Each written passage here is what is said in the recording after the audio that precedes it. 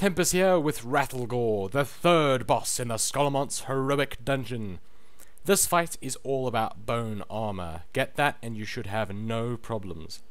In order to get bone armor, simply click the bone piles around the room.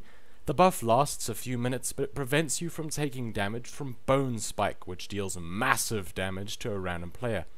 You really do not want to get hit by this, so in order to deal with it, simply get a bone armor, and every time you get hit by Bone Spike and your bone armor falls off, click another bone pile to get bone armor again.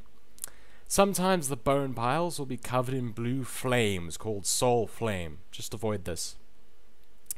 The final ability is Rusting, which means that every time the boss successfully hits something, he gains a buff called Rusting, which increases his damage but lowers his movement speed and attack speed. The buff lasts 15 seconds.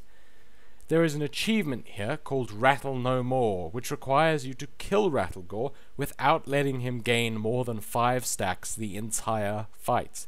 In order to do this, the tank should kite the boss when he has 4 or 5 stacks of rusting, meaning that the boss will move too slow to keep up with the tank, allowing you to get rusting to reset. DPS just needs to be careful not to aggro the boss, as the tank will be unable to generate much, if any, aggro while kiting. And that's it for taking out Rattlegore. I hope you enjoyed this guide and found it helpful, and if you did, then be sure to comment, rate and subscribe for more. You can also follow me on Twitter at twitter.com/DGTempusFugit.